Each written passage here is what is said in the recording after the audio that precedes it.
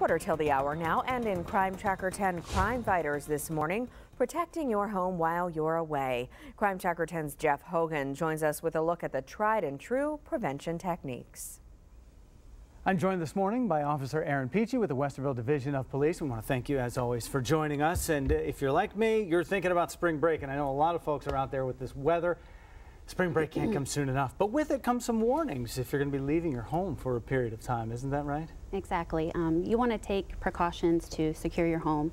Make sure all of your exterior doors are locked. It's a good idea to put all your blinds down. You want to make sure that if you have your mail and your newspaper carriers, let them know you're going to be out of town. Put a hold on your mail. A full mailbox is a great indicator that no one is home and makes you a prime target for thieves.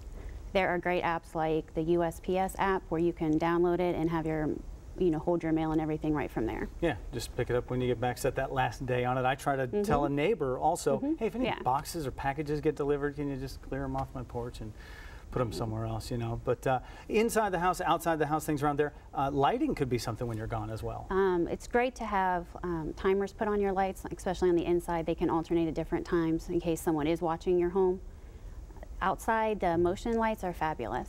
They detect pretty much everything. I mean, even officers, at 3 in the morning when we're checking a home and those lights go off, that startles you. It's definitely going to startle someone trying to break into your home. Now, there could be some local agencies who will do that when you're on vacation. They have something you can sign up on the web, and they'll come by and periodically check your house while you're gone. If you just check with your local department for any kind of vacation notification. You can leave your information, or someone close by, a trusted friend, if something happens or there's an emergency, then they'll contact you. I'm living proof of that because I left that with my local agency, and they came in and found a door open and shut it for me and everything else while I was gone, so that was a good thing. Now, while you're away on vacation, this is the day and age we live in. People want to post on social media. Talk about the dangers of that. The worst thing you can do is put on Facebook or Instagram or anything like that you are planning your vacation, when your vacation is taking place, how long you're going to be gone.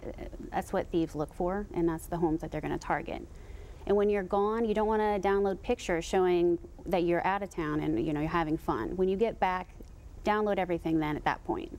Okay, I know it's tough for folks to do that, to hang on to that, but the countdowns and all those types of things. They get excited, but that's what they look for, especially this time of the season. They know you're gone. So if you post it when you get back, then everybody's safe, you're back at home, and everybody gets to see the pictures anyway. Perfect. All right, so hang off on that. All right, thank you very much, Officer Peachy, for joining us and being with us today. Let's go back to you. Jeff, thank you. There are also smartphone apps like DropCam and iCam that can help you monitor your home while you're away. You can find more crime prevention tips at 10tv.com/crimetracker10 or on the Crime Tracker 10 Facebook page.